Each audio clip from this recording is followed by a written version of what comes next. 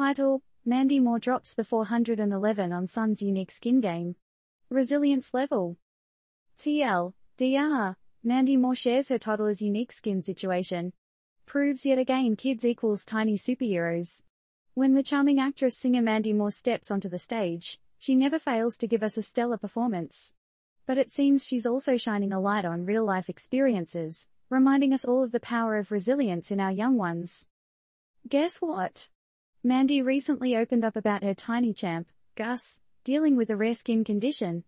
But, like the rock star he is, taking after his mama, Ovs, Gus is handling it with all the grace and strength of a seasoned pro.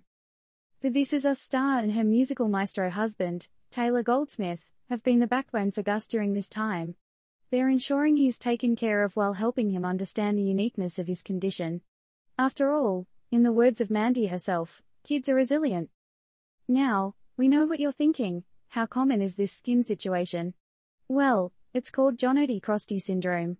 A fancy name, huh? But, despite its daunting title, Gus is showing us all that challenges can be faced head-on. It's not about the cards you're dealt but how you play them, right?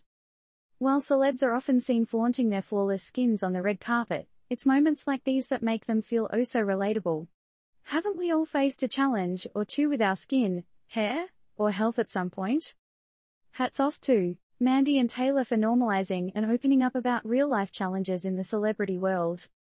So, while we've got your attention, let's pause and reflect. In a world where filters and edits dominate our screens, isn't it refreshing to hear genuine stories that prove imperfection is the real perfection?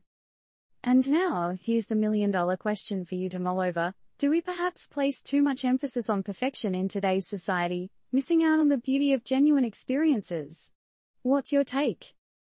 Disclaimer: this article does not provide medical advice or diagnosis. Always consult with a healthcare professional for any health-related concerns.